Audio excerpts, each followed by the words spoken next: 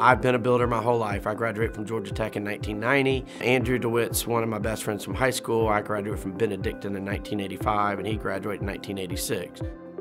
Chris and I were working together, and he came up with the idea, let's go and start a commercial construction business together. So the first thing we did was hire Kim Thomas, who was my director of operations in my residential firm. The beginning was the two partners, Chris and Andrew, coming together to decide to create a commercial construction company. He called me and he said, my partner and I are starting a construction company and I need you back. They are a design builder. The design build model is really all about collaboration. It's something where the end user, the developer, or whoever has the contract only has one contract, and that would be with us.